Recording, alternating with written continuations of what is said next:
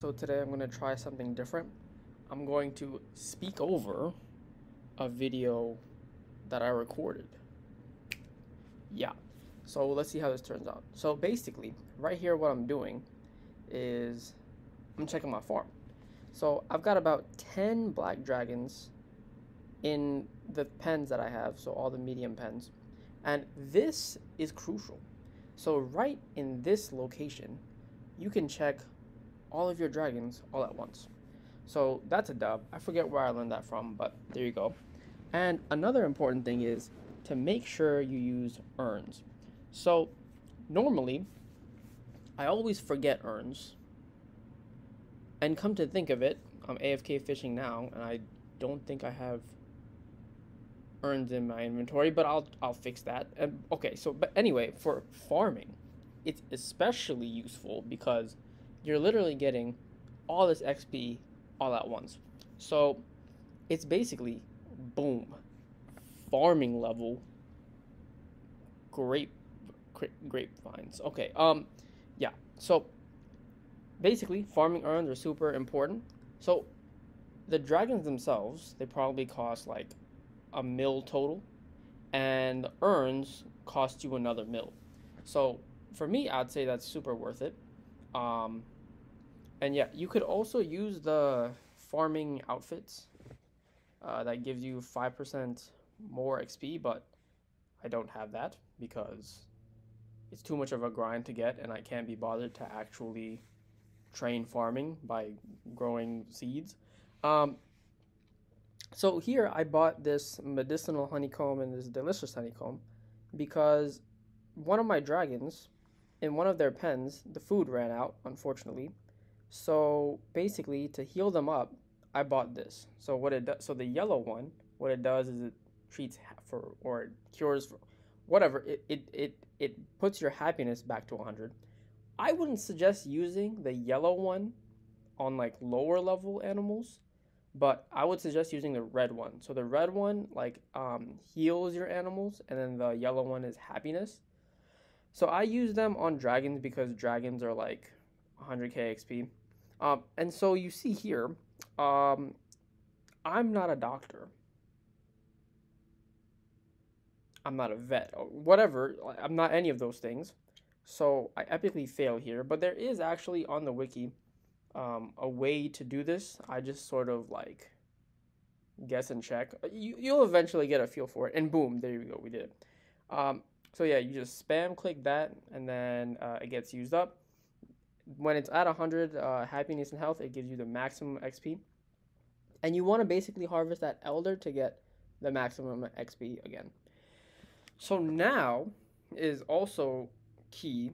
Once you have all your dragons, and at the elder stage, this is what you want to do. You want to sell it to the raptor. So the raptor is basically going to buy your dragons, and she can only buy like 6 at a time. So she's going to come back in like 2 days, and then you can sell it more. And boom, you get beans.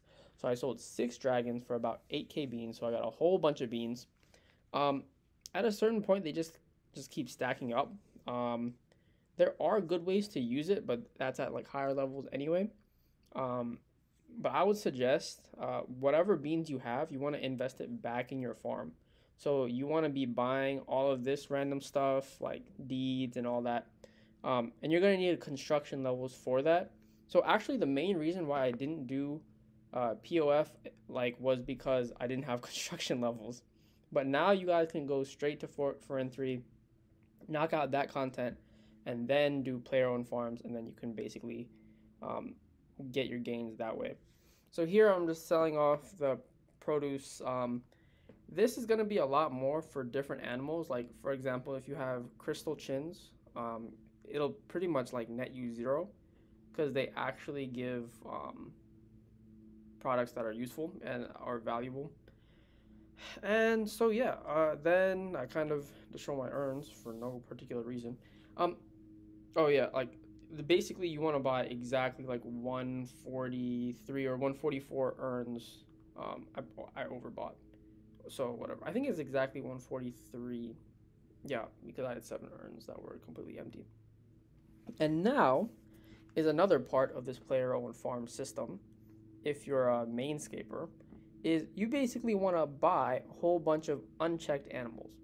And for these unchecked animals, you have to have the farming level for it.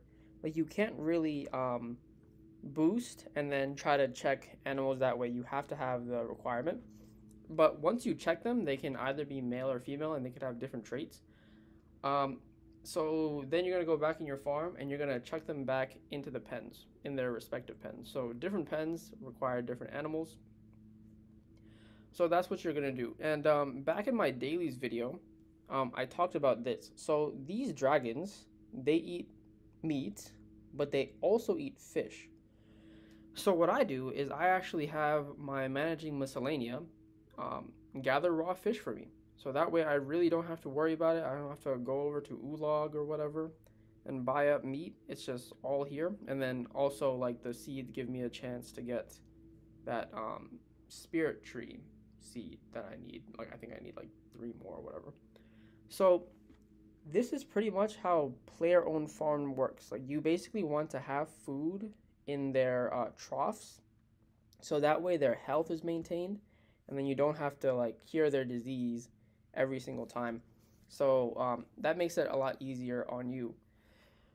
Also, at the higher levels, like basically after 99, there's like the Anachronia dinosaur farm, which is basically just player-owned farms but with dinosaurs.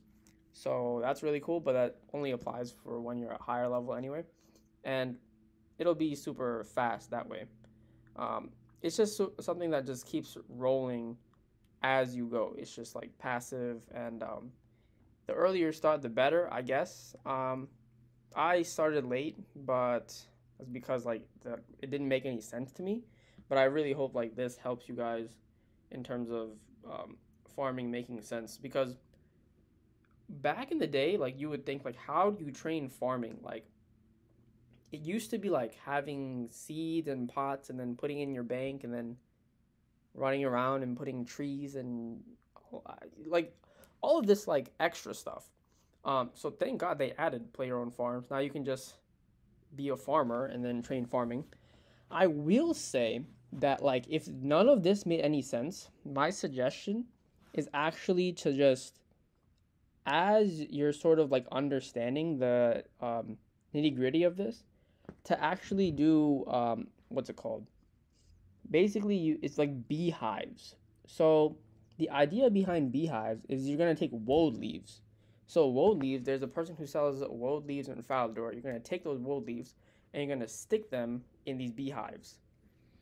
And it's basically, so if you look at this, what I'm looking at right now, if you go to the southeastern corner of this farm, there are a bunch of beehives. So you're just gonna throw in your woad leaves there, and you're gonna wait. You're gonna wait about a day. So I guess it's semi-training, but you're gonna be throwing those woad leaves in there, and then once you take the woad leaves out, you're gonna be taking out delicious, or you're gonna be taking out like honeycombs. So it's the red one. I want to say it's the delicious ones, but yeah, it's the red ones. The red ones are gonna come out, and you're gonna get tons of XP. So you basically want to do that for the early levels. Like it's crazy fast leveling, and then by the time you get comfortable with that, like you'll have an understanding of how like beans work and how the farm really works. So I would 100% suggest to do player-owned farms for farming XP. It's super AFK, it's super easy, and it's just passive. It just keeps going once you get the hang of it. Oh yeah, and here I'm basically like putting food into the troughs. 2,700 divided by like 3 is 900 each. So I'm hoping that's gonna feed my dragons for the week. So yeah, initially I'd say like right now, the longer you go, like with the higher levels, basically like the longer it takes for your animals to hit elder. But I guess also when you're starting out, you don't want the times to be so long. So you just want to get the XP fast. And honestly, like the XP for farming is fast. Like even at the lower levels, I would say. Like for example, if you grow like spiders or whatever, you're gonna have tons of XP. But already, bye.